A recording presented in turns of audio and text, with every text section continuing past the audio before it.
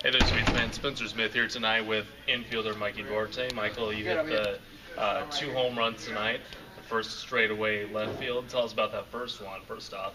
I was just looking for my pitch, and I got my pitch, and I put a good wood on it. It felt nice.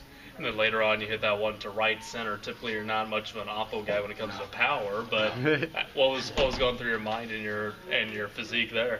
Well, in my bat before, I got a fastball away, and I knew they were gonna challenge me with the fastball away. And I was sitting on that pitch, and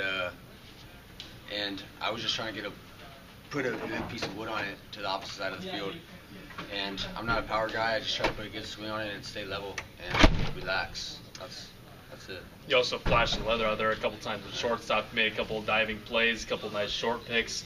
What are some tips you can maybe give to some of the younger infielders out there and making those plays? Just have a loose glove and stay down on the ball and have a wide base and just have fun and relax. All right, sounds good. Final score tonight, 16-9. Sweets over the Alpha Sox. Thanks, Mike.